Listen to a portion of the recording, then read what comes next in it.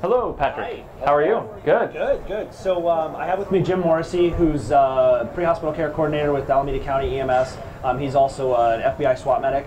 And what we brought over... I didn't do it, I promise. What we brought over is the Patrol XF pack from Conterra. Cool. And I actually first got a chance to play with this 2 years ago at Urban Shield, which is a SWAT competition that Alameda County Sheriff's hosts. And they always have an EMS component to it. And one of the things that I think is changing in tactical medicine is the idea of having a warm scene. And so, law enforcement will go in, and Jim, this is more his area of expertise, but law enforcement will go in and will secure ingress and egress. And the idea being that your regular paramedics off the street, not necessarily in tactical gear, can go in, extricate the patient to a safe location and start working.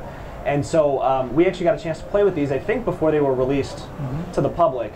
And what I really like about this is that it's got the detachable litter on the bottom. Oh. And so, I'll let Jim kind of follow up with the product a little bit, but it allows you to carry the things that you would need to safely extricate, your SWAT operator or suspect or bystander or victim, but also a really light way to get your patient out of the scene.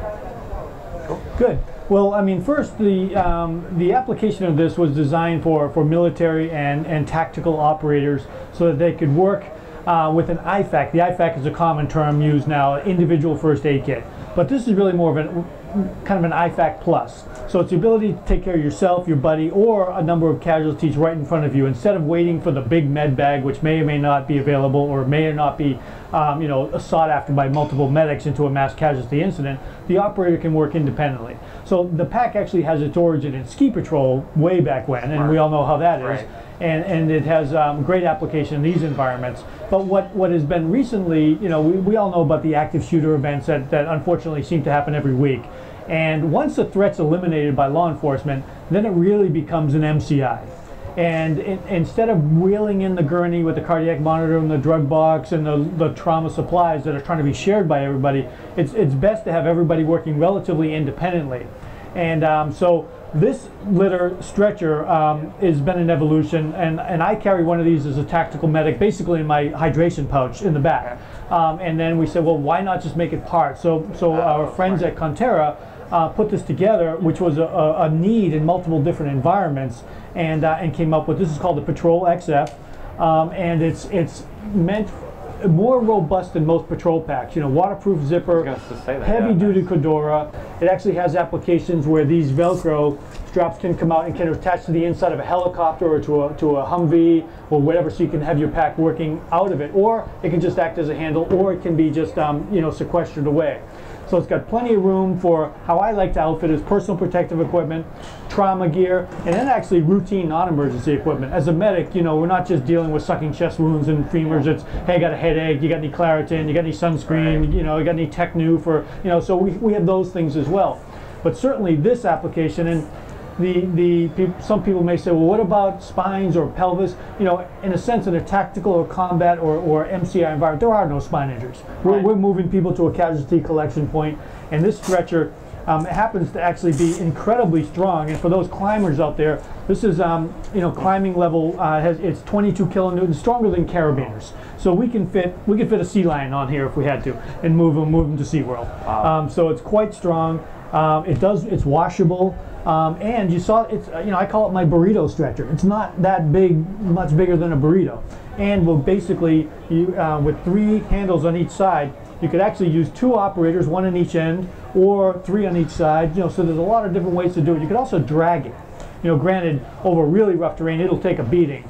But so far so good. This has been very well received in that environment.